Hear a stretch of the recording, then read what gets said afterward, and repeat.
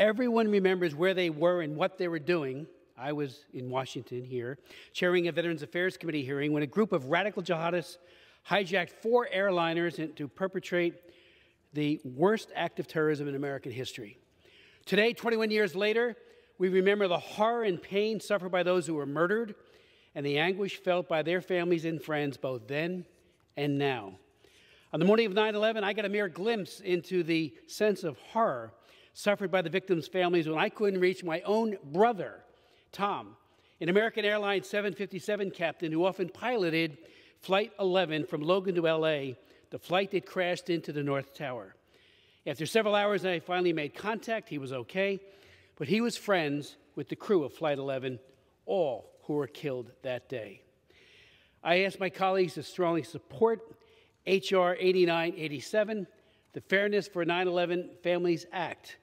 This legislation addresses a significant shortcoming in programs made available to the widows and children of 9/11. As I think members know, in 2015, Congress created the United States Victims of State-Sponsored Terrorism Fund to provide compensation to Americans injured in acts of international state-sponsored terrorism. Despite the obvious connection to the 9/11 surviving family members, however, a misinterpretation of the law by the fund's special master unjustly barred spouses and children of 9/11 from participating in the fund. In 2021, at the behest of Congress, the GAO conducted an investigation and found that 5,364 victims, spouses, and dependents were excluded from the fair restitution due to a technicality in the administration of the Victims of State-Sponsored Terrorism Fund. H.R. 8987 provides immediate relief with a lump sum catch-up payment to the victims' immediate families. For 2 decades, Mr. Speaker, I have worked with the Jersey Girls to achieve justice. That's what they call themselves, wonderful, wonderful widows who have tried to achieve justice for those who committed these horrific crimes and for those who suffered and were left behind.